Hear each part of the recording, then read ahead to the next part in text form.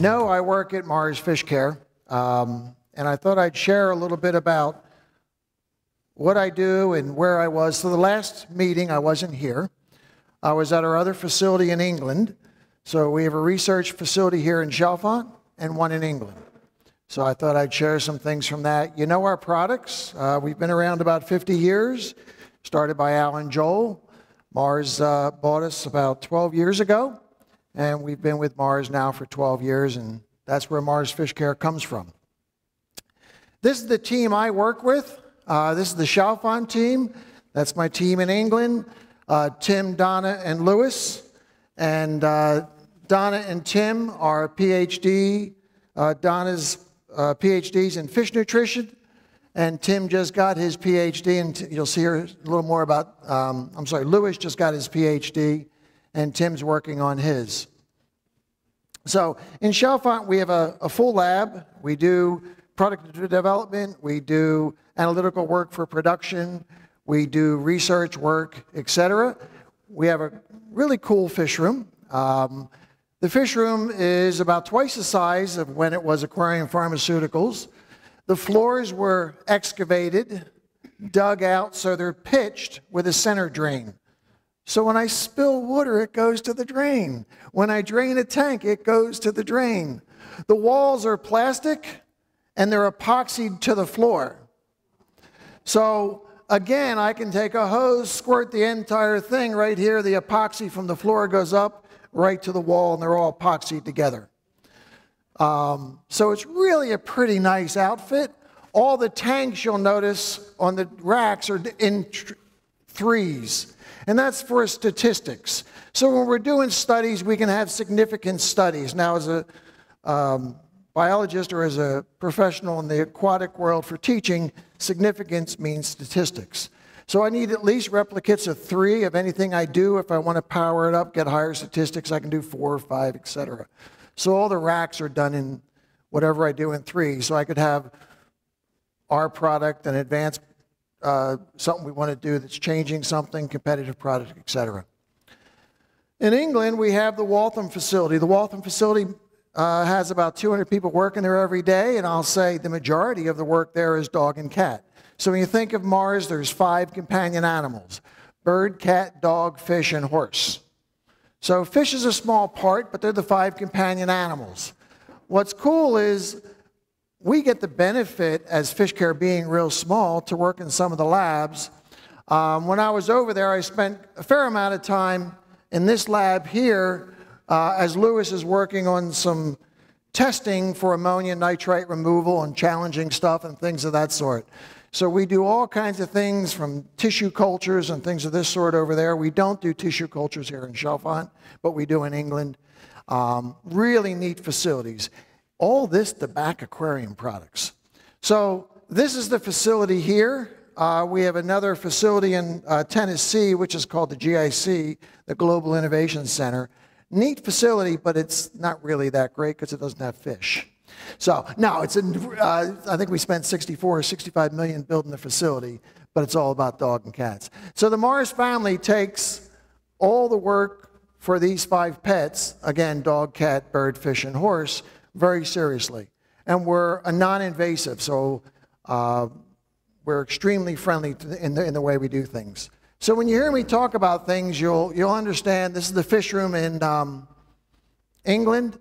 It's actually smaller than the one in Chalfont, so I always get told about that. You'll see the seahorse in the center, and the reason the seahorse is in the center is that's the Hippocampus barberi. It's an endangered species. The only place you can legally buy that is from the islands of Bali in the Philippines, which the Mars family has developed. Lewis spent, a long time over there. Tim and Donna have been over. I got the privilege of going over last year. And we work with the islanders over there and teach them how to raise it. And what we're doing is stopping them from destroying the reef, stopping them from harvesting these animals from the wild to put them back into our hobby. And the Mars family spent a large number of years with a gentleman named Noel Janitsky and Cy Paul and others over there to get CITES to approve the sale of that into ornamentals. And that seahorse is now available in the US and in Europe because of that. We also work a lot with Clownfish, again, we do a lot of live foods and things like that, transferring that knowledge back to the islanders, all in the name of sustainability. So awful lot's done, so when you're thinking Mars Fish Care, you're thinking API, think the Mars family, think about all the work they do for the environment. We have a slogan in Mars called SIG, Sustainable in a Generation. We were supposed to be there by 2020. We're not going to be there by 2020. But Chalfont's a landfill-free facility. All of our lights now are moving over to LEDs. I just went through a 5-year capital meeting today talking about solar panels and things of this sort to be even more and more and more sustainable. And all this science that we do goes to the work, and we have a term, proof through science, or proven scientific solutions. So we actually provide the science, and everything I'm going to talk about tonight, you have a question, you want to know something, challenge me, ask me, I'll tell you where the science comes from, I'll tell you what the protocols were, I'll be able to tell you, we do sheets like this all the time, so we do what our introduction was, we do what the research was about, we give the results, and then we give a conclusion. We're very outgoing and very upfront about the work we do. So when I mention things that talk about products, there's science behind them. And I challenge other companies to do that. And I know that they're just not out there, so we're really happy with that type work. This is just an example, introduction, aim, methods, and results. And this was growing different plants under CO2 booster against the top competitor and against, of course, the control. Our vision is about helping people easily enjoy their own underwater world. So it says a lot. And we try and make it simple. We try and make it easy, enjoyable. And it's about ponds and aquariums. We only work on ornamental fish. We don't work on food fish. We just work on aquariums and ponds. So I was tapped on the shoulder the other day to say, hey, can you throw something together? And I did. I literally threw this together. So I have not given this talk before. I just threw it together. It's bits and pieces, of course, from other things. I don't invent new biology or new science, so what I'm telling you is something I would have said all along, but how to evaluate and understand fish health. And I get asked a lot about fish health.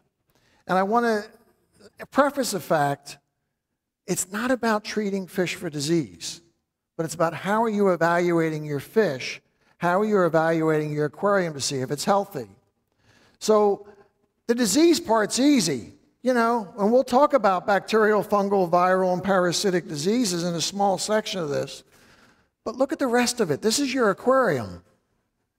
And the key here is when I look at fish, you know, we have to know about the type of fish, how densely packed they are in the aquarium.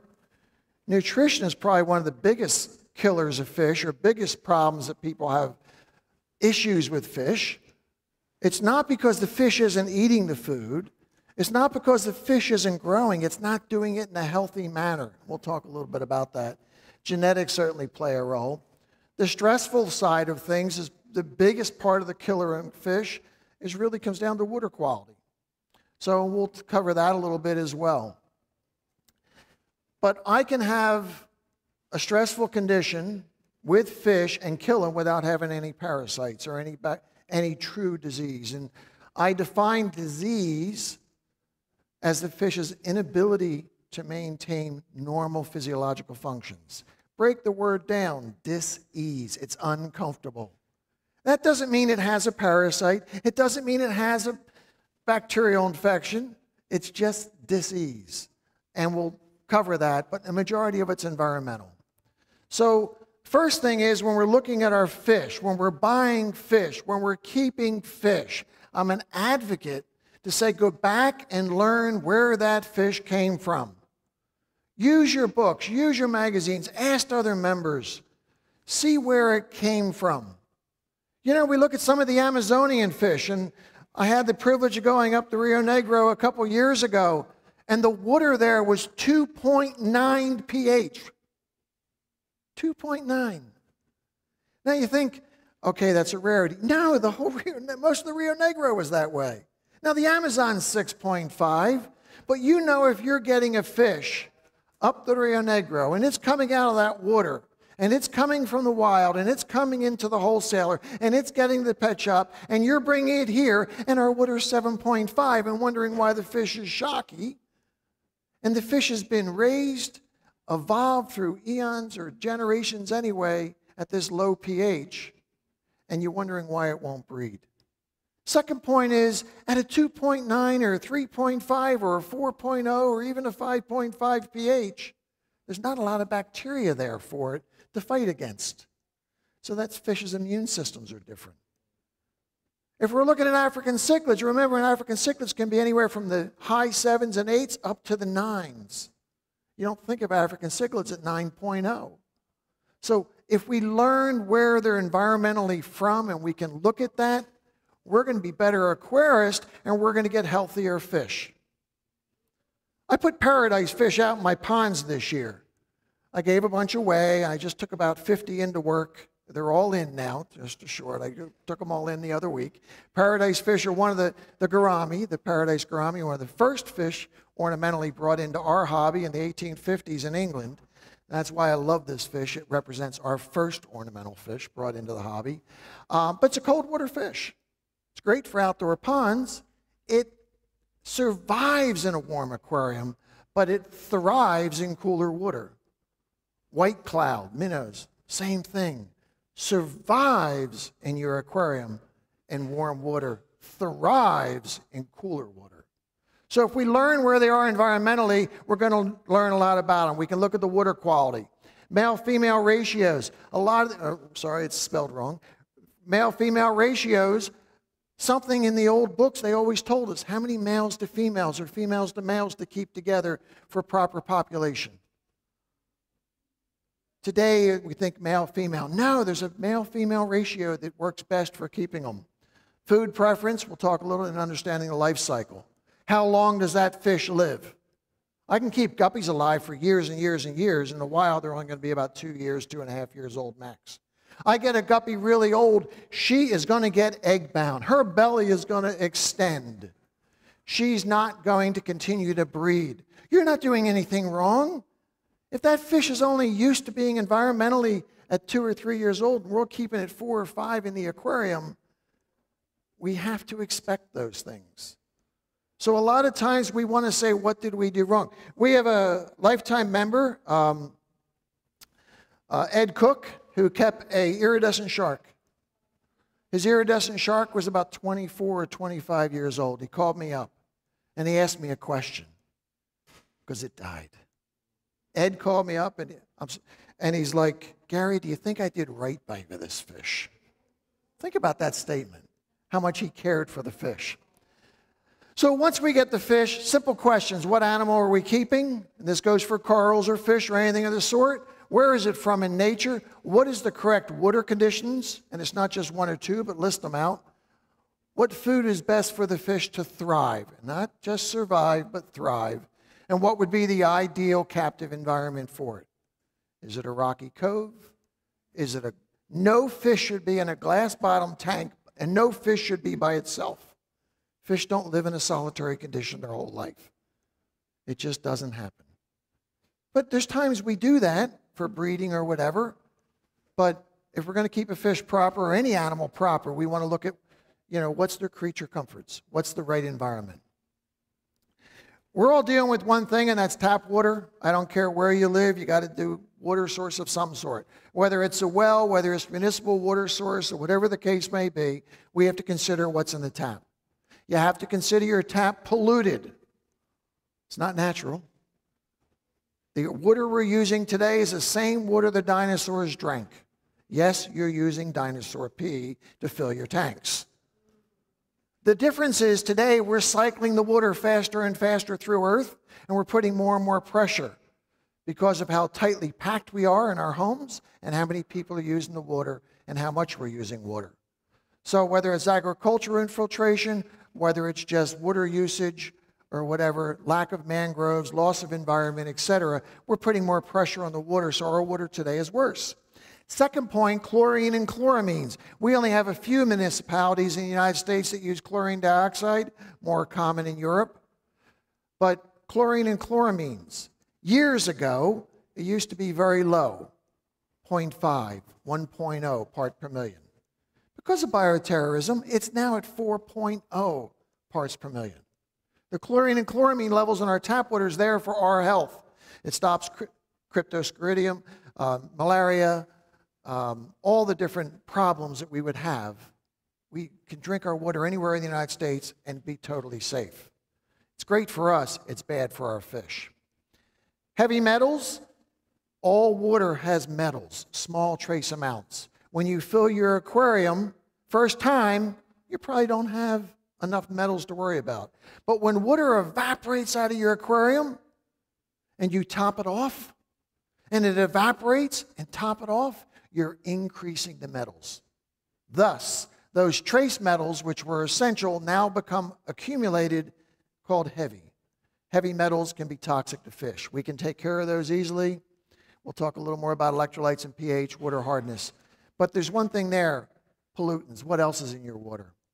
If you live in Langhorne, you're going to have super high iron. You're going to grow plants like it's going out of this world. I know that because I've done enough tanks and put tanks in people's homes, or you see the red in the water. So everybody's water can be accommodated to certain fish, or you can filter your water accordingly. If you have chlorine, you fill your tank, 12 to 72 hours, it's gone. It's evaporated, dissipated out. If you have chloramines, it could be there a week or two later. Small amounts are going to irritate fish. Large amounts are going to kill. So even topping the tank off at 5 or 10% is like you getting a scratch. You'll heal, no question. Do it again tomorrow and again the next day, and eventually you'll get scar tissue or a bacterial infection from it. So if anytime you're filling your tank with tap water, whether it be a well, whether it be from the municipal source, water conditioners are inexpensive and the best thing you can do for your fish. Talked about metals. Remember, they accumulate over time. That's why we do water exchanges. You're going to see me. The solution to pollution is dilution. Water change, water change, water change. So the solution to pollution is dilution. Keep that in your head. Nothing better than a water change. Now, I do jump up and down about a few products, Stress Coat being one. It's the only product on the market proven to heal tissue. It's the only product on the market now proven for slime coat. And that's really where it's at. So it takes care of chlorine and chloramines. All water conditioners do that. Stress Coat does it instantly. The other guy does it spontaneously. And we all do it at the same speed. The minute you put any water conditioner into your tank, the chlorine and chloramine is gone. Because whether they're using sodium thiosulfate or sodium sulfoxylate or sodium biosulfate, I don't care what they're using. They all take care of chlorine and chloramines at the same level. So those are easy. But it's that next part. If you want to enhance the slime coat, if you want to help protect your fish, reducing stress, healing tissue, promoting slime. So if you really care about your fish, you're going to look at Stress Coat. So evaluating, understanding a healthy environment. What's good water quality? I get asked it all the time. That is a question you cannot answer until you know what fish you're looking at. What's the right pH? You know, I get people that call me and they have problems with their tank, and I'm like, have you tested your water? Oh, yeah. What were the readings? Oh, they were good. What were the levels? They were all 0. What was your pH? Oh, it was 0. You know, I get those answers every now and then, you know, because they don't test. The only way you're going to know water quality is to test it. What you test for will depend on what you're doing. Most times you don't have to worry about nitrate and phosphate if you're keeping fish. Actually, if the phosphate is 0 in your tanks, your bacteria won't function. Your plants won't survive. Too much nitrates and phosphates, yes, it can cause algae. If we're in a reef tank and I have too much phosphate, I can precipitate out my calcium. There's all kinds of interplay chemistry-wise. And I have oxygen down there. If you have a water pump and you're splashing or circulating the surface, if you have an air pump, you have enough dissolved oxygen. Unless you're keeping labyrinth fish, such as bettas or gouramis or such, which can actually breathe some air, fish need oxygen. So that's a given. Just circulate the water. When we look at testing water, this is primarily the starting points in some aspects of what you have to think about. Temperature, pH, and I'll put KH up there, and we'll talk about KH and GH, ammonia, nitrite, salt. oxygen again, and tap water safety. So temperature. The key thing here is nothing happens in your tank, breeding-wise or whatever, that's not affected by temperature. Certain plants you keep are going to function better at temperature. You know, certainly our cold water fish, they can go up and down all over the place. Tropical fish, being saltwater or freshwater, tropical, warm water, don't have as wide a range. But depending on where the fish are coming from, what part of the world they're coming from, that's going to tell you the range they can take. And most of the fish that we're getting in our hobby are coming from rainforest. You don't think about that, except for, of course, African cichlids. But a lot of the fish are coming from extremely warm climates. And some of those fish won't breed until it's extremely warm. Or some of the fish will not breed until you do a water change or a major temperature change. And I can get fish to breed that just people are having trouble just by doing a major temperature change. Either a water change or chilling it down or doing things that way. Every year I'll put gouramis or something outside. I put them outside in the spring, they're going to breed because of temperature change. I'm not doing anything special. This year I put the paradise fish out, and within days they were building bubble nests. Beautiful batch of bubble nests. Then I had a torrential downpour and it busted a bunch up, and that's why I only got a few hundred fish this year. So temperature is a key factor. Now, in disease purposes, temperature also plays a role. If you have sick fish and you have parasites, we may raise the temperature. The only reason we raise the temperature is to speed up that parasite so the medication can work. If you raise the temperature for fungus or bacteria, you're creating stressful conditions and better growing grounds for those organisms. So it's only for parasites in disease that we would raise temperature. And then I know if I have certain problems with fish with viruses, they only come out at certain temperatures. And we cannot treat viruses in fish. It's just not something that we're going to do. pH, and I use this scale quite a bit because, remember, there's negative pHs. There's pHs way above 14 or 15. We talk about a scale from 0 to 14, but it goes all over the place. Most of our fish live between 6.5 and 8.0, 8.2. Most of our fish. We do have rarities. But again, if we look at where the fish is coming from and we can try and match that up, the fish will thrive. And I see us all the time. Had somebody the other day set a beautiful cichlid tank up. Got a whole bunch of cichlids. They were so proud. Whole bunch of African cichlids, and then those Oscars in there. Now, we know that. Okay, Oscars are from the Amazon. They're low pH. But and by the way, this was a pet shop that guided this person. So that made it even worse. Okay? But he heard cichlids. So he set up a cichlid tank with high pH. The Oscar will survive, but it will not thrive. And in a short while, that Oscar may get quite large and the cichlids are going to be food. So again, compatibility. This is one that falls into trouble with people all the time, GH and KH, water hardness. Again, if you look on the right, you'll see different fish. And there's different scales for this. So KH is my buffing capacity. If I'm keeping a saltwater tank, KH, carbonate hardness, is essential for my corals. KH is also essential for my bacteria. You'll see that. My GH is more about the fish, general hardness, calcium, magnesium. If the GH is too high and I have egg layers, those egg shells may get harder than they should, and the fish cannot come out. If they're too soft, it can affect the egg layers as well. So I do play with GH and KH, again, depending on what I'm looking at. When I'm looking at this, remember there's multiple scales, just like there is centigrade and Fahrenheit. On the left column, DKH, Deutsch, carbonate hardness, degrees carbonate hardness. And the K comes from the German word, calcium. So DKH, degrees. Milliequivalents per liter, and ppm, or milligrams per liter, on the right. They're all the same thing. It's just a way of converting it differently. So whatever you're working with, and we work with degrees or parts per million here in this country, but you can see where they match up. Ammonia and nitrite. These are two issues that people have problems with but don't know it. It's not just when you set the tank up, but when you're keeping fish, when they're breeding, when you're feeding, when you're drastically changing your filter around and disturbing everything. So when you think about the filter, it's a balance between fish food and what your filter capacity can be. And I don't care if it's a sponge filter, a hang on the back, a canister filter, an internal filter.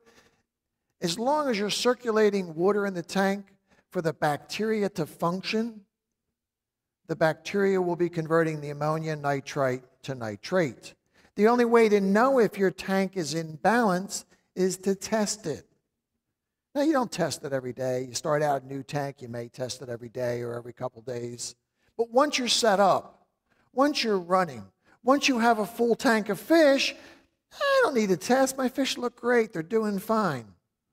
But remember, you have 6 fish in your tank today. You feed your fish. They're 4 inches. Next year, they're 6 or 8 inches, or 1 inch to 3 inches. When a fish doubles in length, it doesn't double in size. It's about 10 times in size, in body weight and pollution. So the very balance of your tank as your fish grow can be out-kiltered.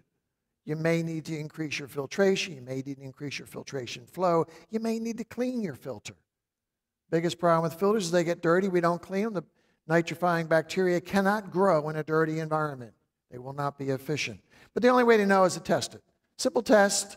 Test your water periodically. Make sure you're where you want to be. The nitrogen cycle hasn't changed. It wasn't around in the 40s and 50s and 60s because we didn't understand it. But we know it. Today, it's a common thing. Fish secrete ammonia. Most of it comes out their gills. 90% of the ammonia in your tank comes from the fish's gills. Not through its feces, not through its urine, but from its gills. You feed the fish high-protein foods. You feed the fish an unbalanced diet. It can't utilize it. It sends the ammonia into the bloodstream and out the gills.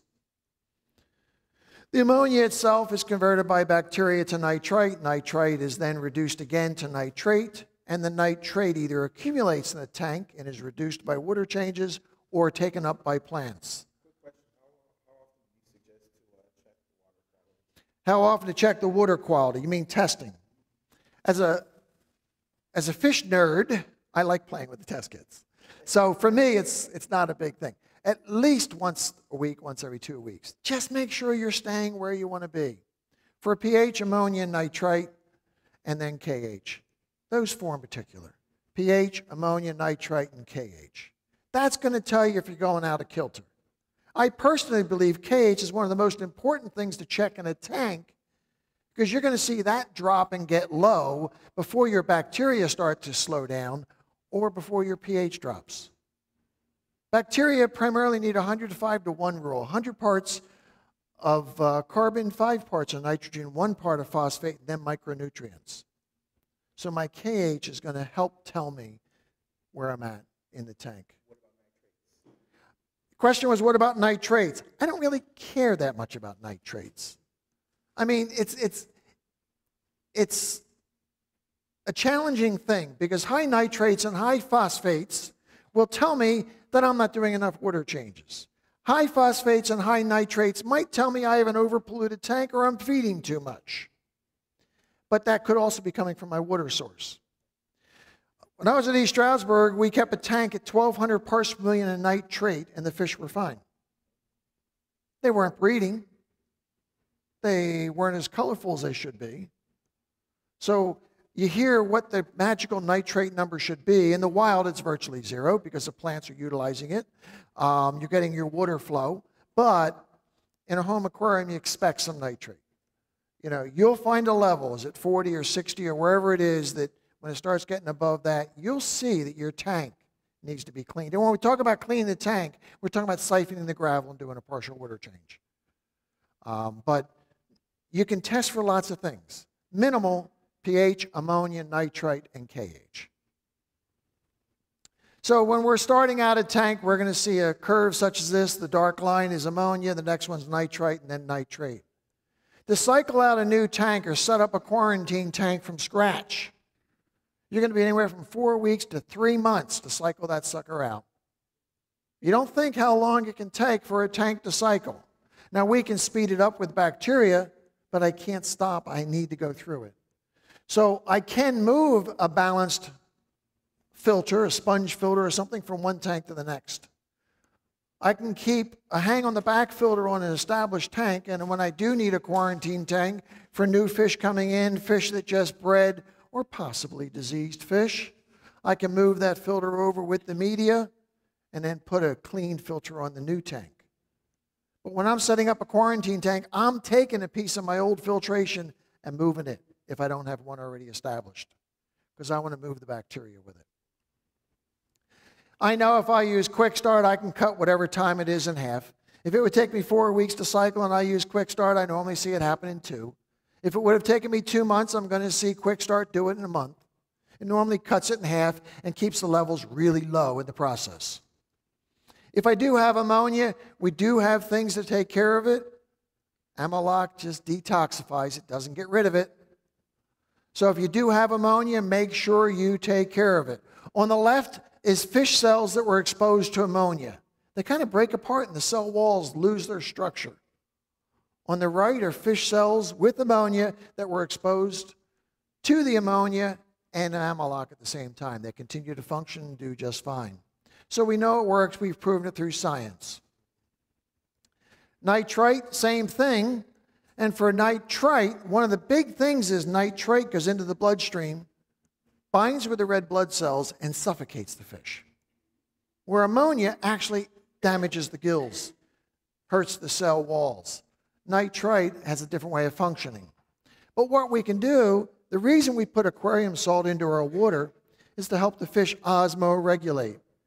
Now that's calcium, magnesium, sodium, sulfate, potassium, etc., electrolytes.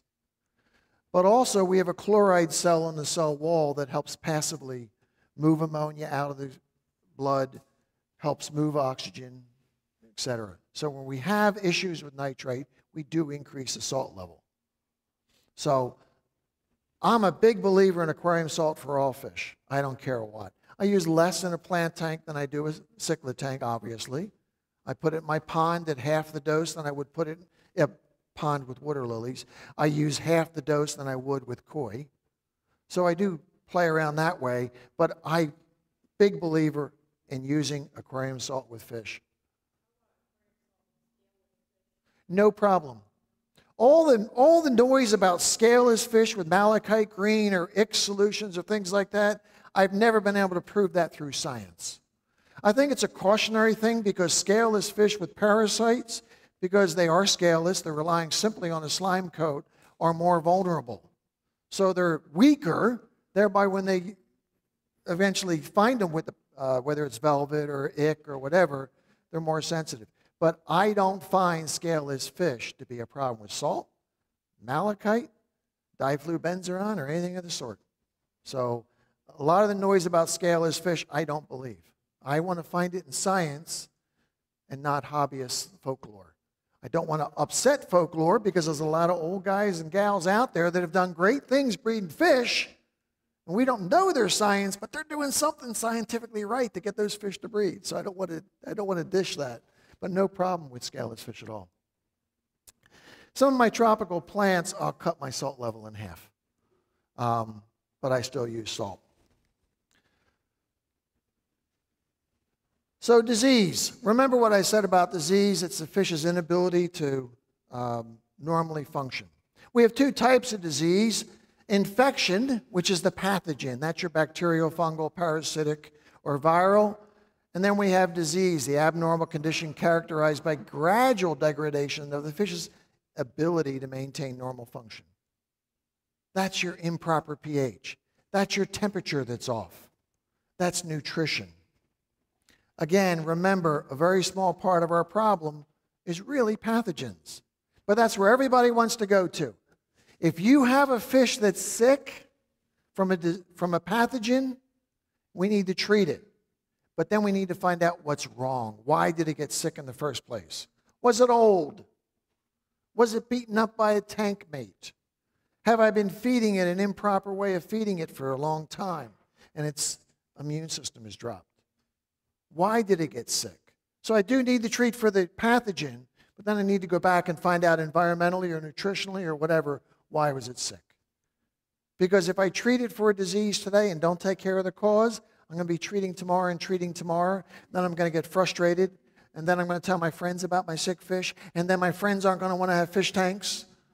Sound familiar? And, you know, there's 2 times that people complain about their tanks. It's when their fish keep getting sick and when their most expensive fish died. So other than that, people love their tanks. But if we correct the problem to begin with, we won't be using the medications. We sell a lot of medications, but that's not our goal. And there are times where they're needed. And we talk about these infections. Remember where we're at and separate infectious from non-infectious. You need to know the type of fish you have. You need to know what's normal to know what's abnormal. If you come home and your favorite fish is sitting on the gravel, it's just laying there, it's not moving, you can barely see it breathing, do you feel good? If your favorite fish is a gold spot pleco? Okay? It's normal for a pleco to sit on the gravel. It's not normal for a danio to sit on the gravel. So again, you got to be careful with some of the descriptions. Nutrition. My big pet peeve is buying giant things of food and keeping them around for 6 months or 9 months. The first thing to leave food is vitamins. Food gets rancid, improper proteins, things of that sort. But the first thing to leave food is vitamins. If we don't have the proper vitamins in our nutritional diet to the fish, we're going to have problems.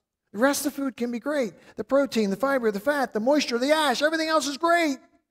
But if we're lacking the vitamins, we're going to get hemorrhaging. We're going to get scoliosis of the spine. We're going to get anemia. We're going to get cloudy eyes. These are just some examples of what deficiency does to fish for vitamins. The other factor is if we feed a whole lot of protein into the tank, we're not helping the fish. Now, I grant you, fry, young fish can take higher protein during their growing points. But as the fish grows, it slows down, and the protein should as well. If I feed high protein, it's just going to come out the gills, and I'm going to pollute the tank. So high levels of protein are not great. Too low levels, there's a magic number. How long do you suggest you keep like a container of fish food before it goes bad? So obviously every manufacturer puts a best by date on it. Once you open that container, once you break that seal, I really would like to see it used in 30 days to 90 days. Okay? 3 to 6 months max. And think about this. Would you open a bag of potato chips, put it on the counter, eat some, go on vacation for a week, come home and say, look at those potato chips, they've been open for a week, I'm going to continue to eat them? Sounds silly, doesn't it? Would you put a good quality meal unwrapped in your fridge and eat it 5 days later and think it's good? Probably not. The thing that destroys fish food is heat and humidity. Where do we keep our fish food? On top of our fish tanks. What's there? Heat and humidity. It's common sense. When you get your food, if you're buying food and it's a deal, break it into some Ziploc bags, put it in a cool, dry area, put it in the fridge, put it in the freezer, I don't care. But break it into smaller portions. Buy smaller containers so you can use them up. Get your containers sealed and put your money in the right place. Buy a good quality food in small amounts, feed it, keep your fish healthy. So, you know, in our foods, we add 2 different things which are unique. We add zeolite, clintophile, to help with the ammonia in the blood. We also do bound amino acids. So there's 3 amino acids lacking in food, methionine, lysine, and threonine. Threonine is very unique to fish because it's a slime coat. And it doesn't matter how much fish meal or shrimp meal or squid meal or whatever I put into my foods. Those are the 3 amino acids that are always lacking. In order to get the right amount, I've got to increase the amount of fish meal or whole fish or whatever. And there's all those games about whole fish or half fish or fish meal or this or that. It doesn't matter.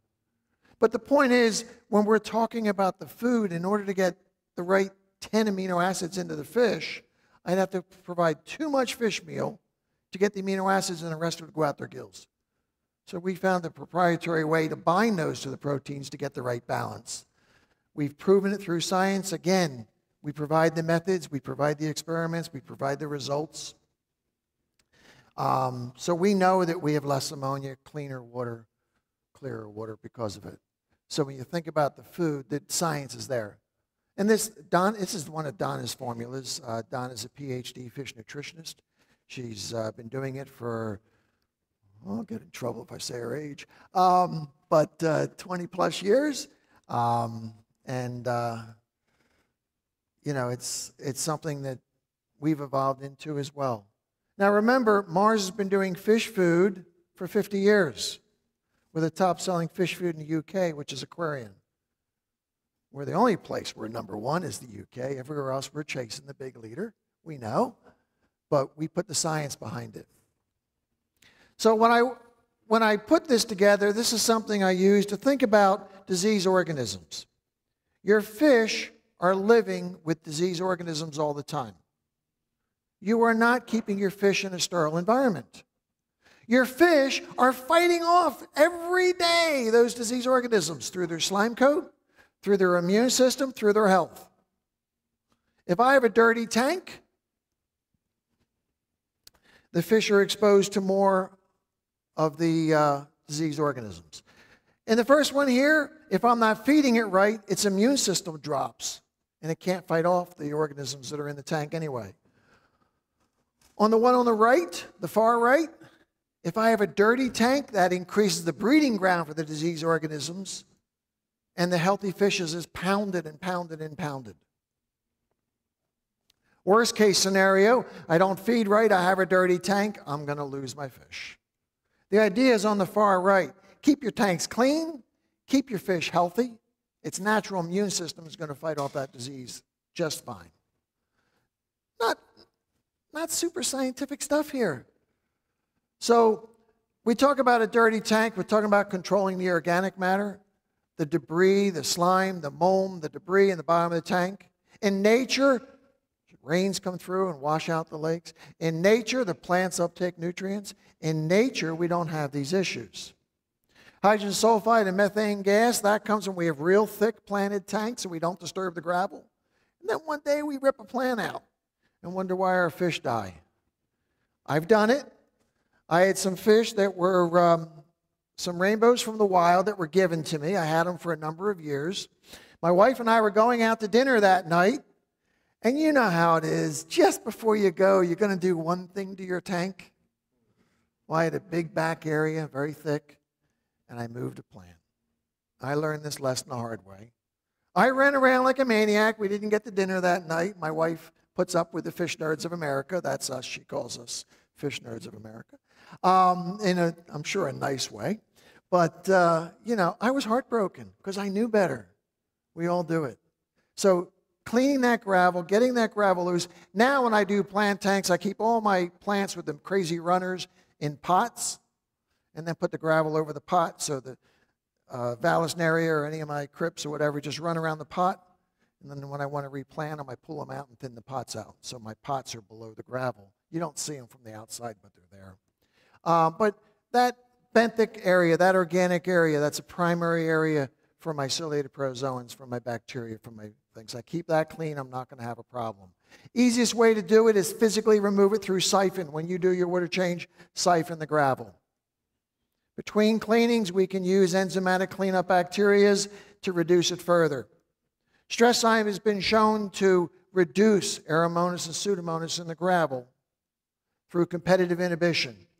So this is what bacteria look like on the left. I don't know if you've ever seen them in the picture form. That's exactly what they look like. But we know that we can use the cleanup bacteria, the enzymatic bacteria, to get after these things, and we've proven it. That buildup of debris also drops my pH. That buildup of debris also competes for oxygen. So using the cleanup bacteria is just getting after them, but you cannot do this in place of siphoning and doing water changes. Absolutely essential.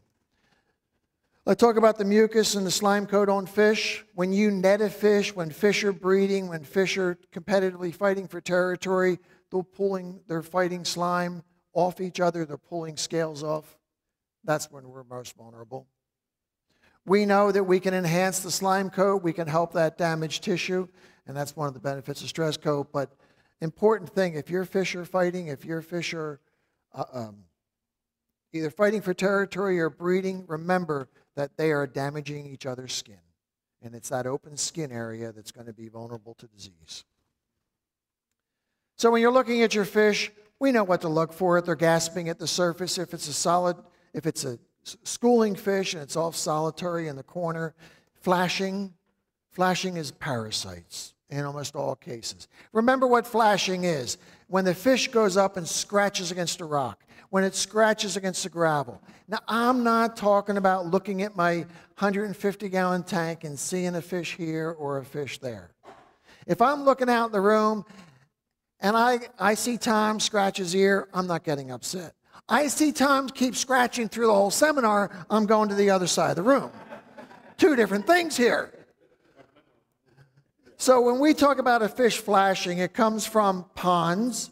Remember, fish are normally dark on top, silver on the bottom for parasite purposes. So when a predatory fish is below it looking up, the light color blends in with the sky. When there's a heron or some other kingfisher or some predator at the top looking down, the fish blends with the bottom. But when it scratches against something, that underbelly catches the sun, and then we see flashing. So behavioral signs. Look for what's normal, know what the fish looks like normally, and when it's abnormal is when we have to react. Physical signs, open red sores, swollen abdomen, pop-eye, etc. The fish in the top right, we gotten in from a pet shop, and it was treated with Melafix when we were developing it. It completely healed, grew back, and the fins came back really well, which is one of the unique things about Melafix, because we seem to get normal fin growth, where if I treat with antibiotics, I sometimes don't get the same finnage back. But the interesting thing is, because its immune system picked up, the pigmentation changed in that fish dramatically. It picked up blacks and reds that weren't there. So remember, a sick fish being stressed is also going to lose color. So when you heal a sick fish, it's not uncommon to see it. Our goal is not treatment, but prevention. I'm going to talk a little bit about treatment here, but I don't want to do treatment. I want to do prevention. We talk about treatment. Remember, non-infectious problems, temperature, fighting, incompatibility, nutritional, etc. But then we have parasitic, bacterial, fungal, and viral. We are not going to talk about viral. I have no way to treat viruses today in small ornamental fish. Parasites. Most common is ciliated protozoans, the parasites that move around, chomp around, or whatever. When we're treating ciliated protozoans, especially ick, we can only treat it during a small part of its life cycle. So the reason we would raise the temperature and then treat it with a disease is to get it through the life cycle and get the medication to work at the right time. But if I have a fish with ick, I have to say, why did it get ick in the first place? Ick is like you getting a cold. It's always in the tank. You're never going to get rid of it. Just think that way, unless you're buying naive fish and keeping a lab. I go to Crozier Medical Center in the cancer units. Yes, they keep zebrafish. They buy them naive. They put them in the room. Nothing has ever been exposed to them. But that's not the way we're working with fish. We're buying fish from pet shops that are infiltrated with disease. We're bringing them home into our tanks, which have all kinds of disease. How many of us have had a tank for 2 years, didn't enter a fish, and then all of a sudden, ick popped up? Right? I see Brian back there saying, yeah, I get it all the time. So whether it's low temperature or immune drop, and then the fish disease. If I'm looking at fungus, I always treat fungus as a secondary infection, not primary. That means I have an underlying cause. Fungus needs damaged tissue to invade. That's fish fighting. That's a bacterial infection. That's the fish breeding and scraping against a rock with damaged tissue. So if I have fungus, I'll treat the fungus and then say, what's my underlying cause? Anytime you have fungus, always look for a secondary cause, not the primary. With one exception on the far left, mouth fungus. Mouth fungus on fish is normally a bacterial infection, not a fungus infection. So if you have fungus on the mouth, it's actually truly a bacterial infection that looks like fungus. If it's white cottony growth on the fins or the bodies or things, it's true fungus, saprolegnia or Aquila. Most all the question was, is that gram negative or gram positive? It is a gram negative. Most all the bacteria we're treating are gram negative. Don't get too hung up on gram negative or gram positive unless you're going to culture the bacteria out, which we're not going to have time for in the aquarium. By the time we culture it out, our fish is dead. And we'll talk a little bit about that in a second with antibiotics. Bacterial infections, again, gram negative, gram positive. Gram negative, the gram stain, they put it into the bacteria. It doesn't pick up the stain. It's kind of pink. Gram positive, it comes up dark. That's where gram negative and gram positive. It's different of the cell walls. The cell structures are different. It's whether it picks up stain or doesn't pick up stain. Thereby, the belief is gram negative and gram positive also have a way that they pick up and affect different antibiotics. And we do have some antibiotics that work on some diseases and not others, etc. But I try not to use antibiotics. I sell lots of them. I have a whole bunch of antibiotics, all different ones. We have erythromycin, we have Furan 2, we have TC, we have Fin and Body Cure. We have General Cure is not an antibiotic, but it's praziquantel and metronidazole. But I sell antibiotics, but I say I try not to use antibiotics. When I use an antibiotic in an aquarium, it will treat the disease, but it also drops the immune system of the fish. When you take an antibiotic yourself, you're affecting your microflora in your intestine, your stomach, and everything else. So if you can use a medication that's going to boost your immune system and naturally fight it off, or use something more natural that's going to fight before an antibiotic, that's where I try and go. There are times where antibiotics are the cause, are the right answer. So when we talk about bacterial infections, these are open red sores, cloudy eyes, frayed fins, etc., etc. They can be internal or external. When we see these, we have to get after them. Because by the time the fish is visibly showing a bacterial infection, it's normally systemic. It's normally through its whole system. Remember, all infections, especially bacteria, are opportunistic. They're always there. A healthy fish is going to fight it off. And if we have a dirty tank, we're just breeding these things. So I show this because this brings me to the antibiotics. We have those people that like to be all natural, and those people like to have just, those that like to play with the chemistry or whatever the case may be. There's no right or wrong answer here. Whether you're playing on the right or playing on the left, a medication that works is a medication that works. We came up with Melofix a number of years ago. It took us 7 years to get this product to market. Melaleuca. We tried a bunch. We hoped, this is in the eucalyptus family. We hoped eucalyptus would work. We hoped true tea tree, Melaleuca altinifolia, would work because it was cheaper. Didn't. Melaleuca cacciputti worked. And it's the way we emulsified. If we just poured it directly in the tank, it would just float on the surface. The first fish, some of the first fish that were looked at that was working on, we didn't believe. We had a silver dollar, which was more of a pet fish of the day in the fish room than anything else. We'd got it from a pet shop. The fins, that dorsal fin was completely down to the nubs, nothing there. Pectoral fins were barely there. The thing could barely swim around. It was in a tank by itself so it wouldn't get beat up. And we did everything under the sun for years, antibiotic-wise or whatever. And Clara Salati, retired from us now. I just actually saw her yesterday, actually. But Clara put some Melaleuca cacciputti emulsified into the tank, and this fish started to grow fins. So there was a systemic infection or a problem on that fish that just kept those fins from growing, and we actually didn't believe it. But 7 years to get this to market because it was so unique in its time. It's an antibacterial. It also boosts the immune system, and it promotes tremendous fish tissue regrowth in about 4 days. Very unique for a medication. If this were an antibiotic and this were on their gas chromatograph, the GC, you'd see one spike. So if this were erythromycin, we'd see a spike right about here. One spike. Think of it this way. If you're going down the road and you want to get somewhere and you were going and the bridge is out, you're going to make a left and go over another bridge and keep going. There's ways resistant bacteria that can get around an antibiotic. 43 different active peaks with Melaleuca. That means if you're going down the road and you're trying to get somewhere, 43 different pathways to get there are out. Very hard to get around. Pimifix is Pimenta racemosa, also antibacterial, works internally as well as externally, and works on fungus.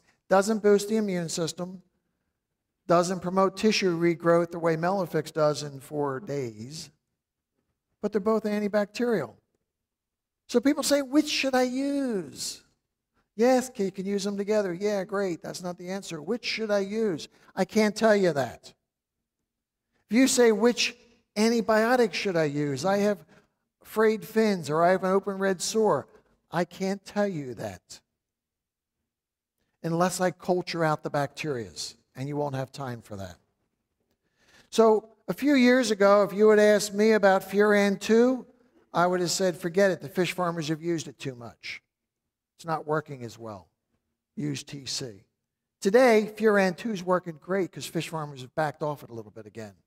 So depending on what they're culturing, what's coming in from the wild, what we're seeing in the pet shops, you'll have different antibiotics or different medications that work differently. Melifix is my first go-to because it boosts the immune system. It treats more bacterial infections than most antibiotics.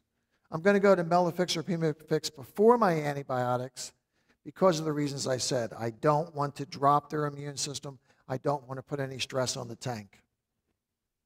Again, Pimifix having multiple peaks on the way it works. So remember, when we talk about naturals, we have many synergistic active compounds in them. My antibiotics are a single source. They work, but they're a single source. There's a potential for resistance. It does stress the life of the fish. It means it's microflora. It can stress your biological filter. Lowers their immune system. My naturals don't do that. So I sell both. We have both. But people always want to know which should they treat with. My go-to is the naturals for the reasons I'm saying. And when I talk about tissue regrowth and regrowing back, when I use, we have spines and rays in our fins. Rays are a soft tissue. Spines are more like a hard bone, but not actually. When they grow back, especially the rays, after an infection with antibiotics, I often get crooked or a little abnormality in it. When I use Melifix and Pimifix, I don't get it.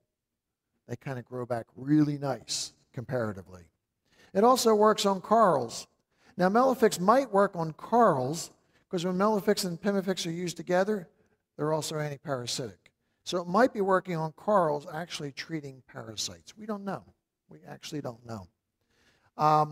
So in short, remember, clean water, control the organics in your tank, feed properly, and by all means, give your fish room to swim.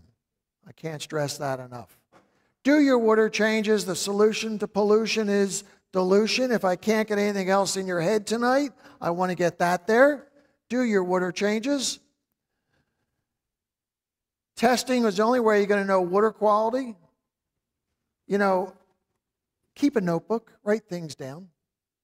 We have a new water testing unit out. It's a spin test. I have it in about 4 stores Well, I have it only in 4 stores right now. I'm putting it with some service companies, and we're expanding it. It's been going great. I'm looking forward to that because that's giving me data back. I personally believe that we're going to find from this data, from hundreds and hundreds of hobbyists, that we have a bigger problem out there with KH. And KH is a canary. It's an indicator of what's going to happen in the tank better than anything else. That's my soapbox. I want to prove it. I want to prove it through science. Not everybody's in line with me. I could be wrong. But the only way I know that is through recording it in notebooks. Yep. KH. What's KH? Thank you, sir. KH, carbonate hardness. So remember, in our hardness, there's GH, general hardness, and KH, carbonate hardness. So I use acronyms and terms all the time. And to me, they're in my vocabulary. So when I do things like that, kick me, please do. But yeah, a way of testing. And then non-lethal issues that you don't think much about. Hitting that tap water and just topping the tank off, scratching the fish to hitting a few gills will have long-term effects. So again, feed properly, routine maintenance is key. And what's the bottom say? Thank you. And so if you have any questions, let me know. Be happy to answer them. But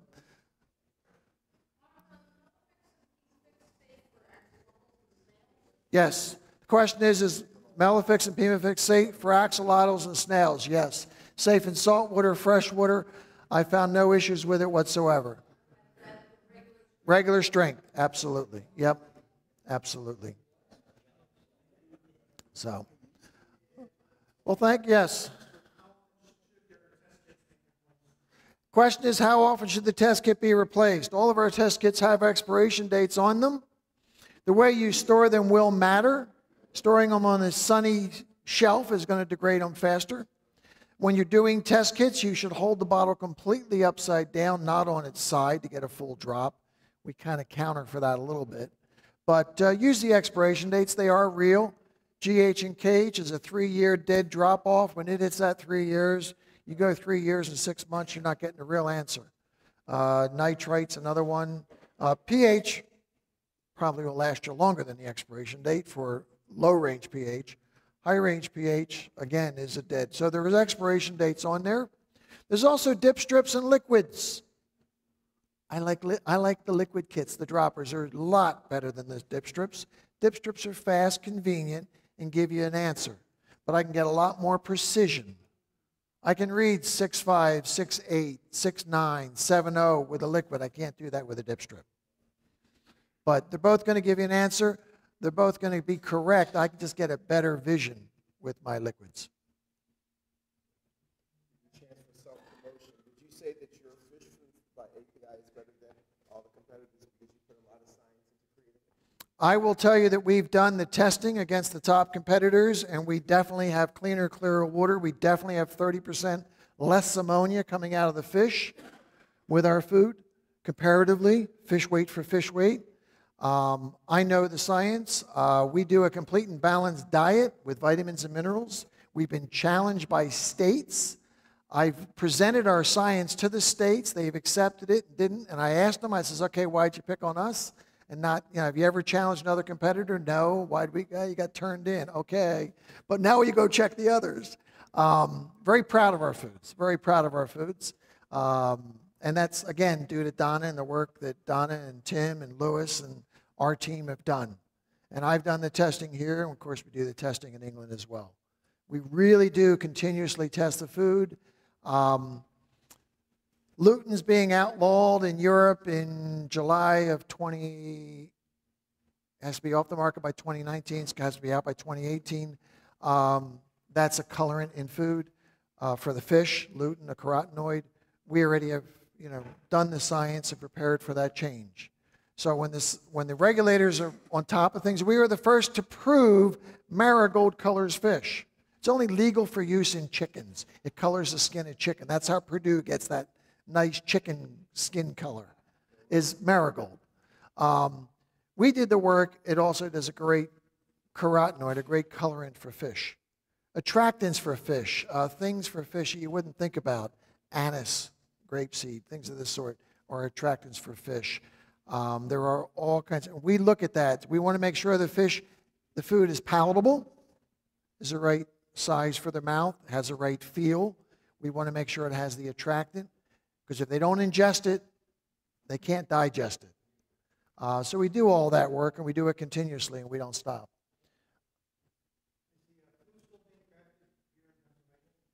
Is food still made here in the States? Yes, absolutely. Yep. Well, we still make food in the UK. Aquarian's made in the UK. Aquarian pellets are made here, and all of our foods are made here. Shelf life on enzyme. Enzyme actually turns into a spore, so enzyme has a shelf life of 5 years. Quick Start also has a shelf life, and they're all marked on their packaging, so it's 3 to 5 years minimum for any product we make. Quick Start is a living bacteria. It does not develop a spore, where Stress-Zyme is 5 different bacteria, all bacillus, and they all develop spores, so they're very long shelf life. But it is 5 years from the date we manufacture. We do put some preservatives and things in there, and we do put them into a dilution that keeps them that way. But yeah, it is definitely a shelf life. It's not going to hurt if you use it after it, but there is a real shelf life to it. We guarantee the number of bacteria we deliver at 5 years. It's much higher the first year. Ways to determine for boosting the immune system. One of the things we measure is stress. We actually measure cortisol. We also can look at blood antigens and things of this sort. There's numerous different ways to measure the immune system of fish. We can also measure slime coat as an indication of health. So we know that if we're improving the fish's health and the resistance to disease, so there's numerous ways to do immune, depending on the protocol of the experiment.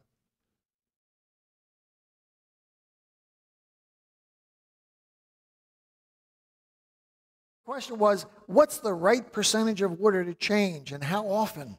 Is it 10% or 90%? Some of your discus people will change 90%. Some people will say 10%. Some people say don't change anything. You know, use this product, you don't have to change water for 6 months. I work with nature, I work with science. The answer is not that clear because it depends on how much pressure you're putting on the water, how many fish you have, and what the pollution level is. So as a general rule, I like to see about 20%, at least once a month, preferably every 2 weeks. I'm not afraid to do more. I'm not worried about the bacteria. Nitrifying bacteria can be free swimming. They can be in the water. They can be on the gravel. They can be on the glass. They can be in media. So you're not going to shear off or wash away the bacteria. I'm not worried about that. I'd rather get you to change water more often, keep the gravel clean, and test the water. But I'm not afraid to do 90% if the water coming in is correct. If the water coming in is bad, then it's even worse. So I'm not giving you a definitive answer because I can't, but I like to see about 25% at a time. Don't know the definitive answer. So she's talking about methemoglobin. That's when the nitrates are high. It binds with the red blood cells, and the fish can no longer transfer as much oxygen. Because it binds with the red blood cell and the fish is stressed for oxygen, we want to get the gills functioning better, thus the aquarium salt, and the fish will produce new red blood cells. So does it cleave off and do it? I don't know. I'd have to pull a fish physiology book out. It's been too many years. The question was, how long can you keep food of ours or anybody's in the refrigerator? I wouldn't want to see it kept longer than a year once it's opened and put out there. All kinds of scenarios, the better the seal, the longer, etc. There's not a magical answer unless you know the oxidative factor of the material, temperature, etc. But your question was, how long do I like to see you keep it once you open it and put it in smaller containers or whatever in the fridge? I'd say about a year max, and that's pushing it.